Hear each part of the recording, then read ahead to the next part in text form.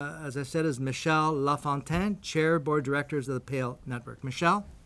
Good afternoon, and thank you to Mr. Cole for including pregnancy and infant loss, or PAIL Network as it's more commonly known, as you prepare to introduce this bill. I'd like to take the next few minutes to tell you a little bit about pregnancy and infant loss from the perspective of a bereaved mother. We lost our twin babies at 20 weeks gestation, a boy and a girl. The grief we suffered was immeasurable. There were days I thought we would never experience any joy in our lives ever again. I ached for my babies. I felt this sense of detachment from the rest of the world, like I didn't belong anymore. What had happened to us was something unspeakable. We had absolutely no idea how we were going to live with this tragedy. We learned about PAIL Network through a friend who had a friend who knew someone who experienced a loss. We connected over the phone, and for the first time since losing my babies, I felt like someone actually understood. I began attending peer support groups and learned that my feelings were very common for those who have experienced pregnancy or infant loss. I'd like to share some of those commonalities with you now. Parents who have experienced a loss have to learn to live how to incorporate their intense grief over the loss of their baby with the intense love they feel for their baby. They will grieve deeply and they will love deeply. The two are not separate. Parents who have experienced a loss will never get over it. There is no recovery. They may look like they have their life back together. They may go on to have other children, but the baby they lost and the trauma they experienced is always one step behind. The third thing that families who have lost a baby have in common is the deafening silence that surrounds them. Friends disappear, co-workers avoid them, and society does not want to talk or think about such a tragic loss. The family's world has been shattered, but no flowers are sent, no cards are given, and no one dares to ask, "How are you?" People simply don't know what to say or what to do. Families who have lost a baby will never replace that child. Having more children after a loss does not ease the pain, does not make it any better, and most certainly does not replace the baby who has died.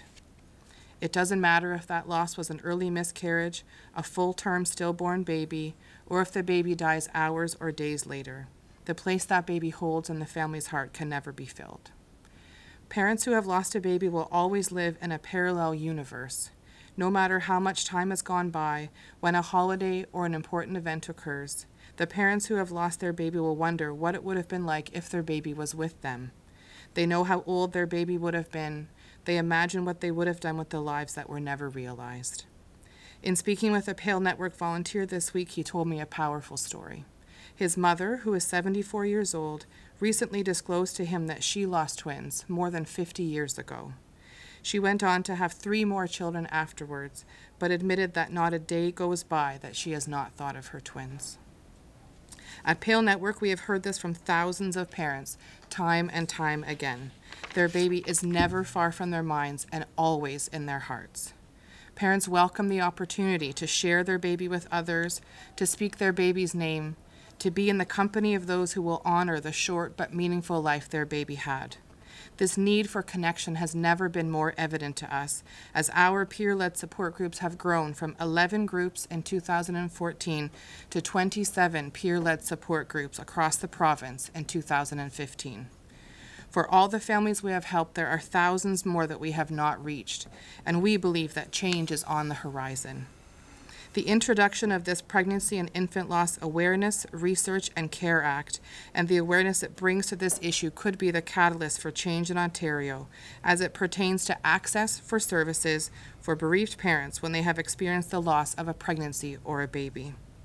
PAIL Network is the leading organization in the province, and we hope to ultimately introduce standards of care that would allow parents the same rights and access to services that are automatically given to parents who have given birth to a healthy baby. Parents are discharged from the hospital with a healthy newborn, along with information about how to contact their local public health nurse, lactation consultant, and are seen by a physician within 3 days of leaving the hospital.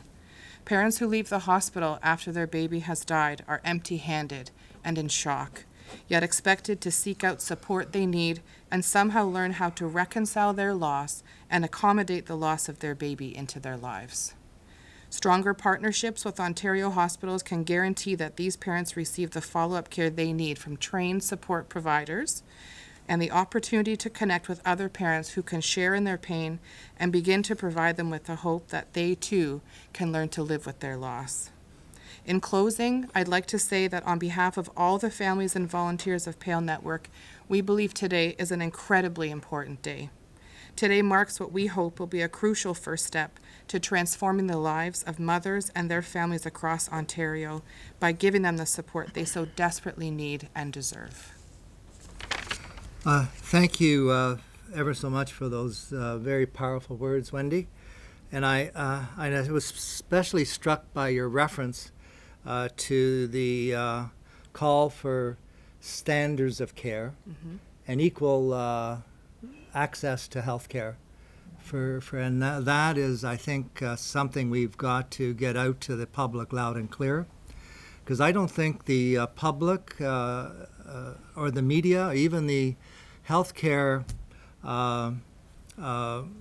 profession and the Ministry of Health officials know that there is a real sort of two-tier system of, helping mothers who have a successful pregnancy and ones that suffer the tragic loss. So that, I think, is something we've got to emphasize over and over again, and hopefully that the media out there will get this word out that, we're not going to stand by and let this continue. And as much as it's about grieving, we also want to stand up for the rights of mothers and families who go through pregnancy loss. So thank you so much for your very powerful words. Thank you.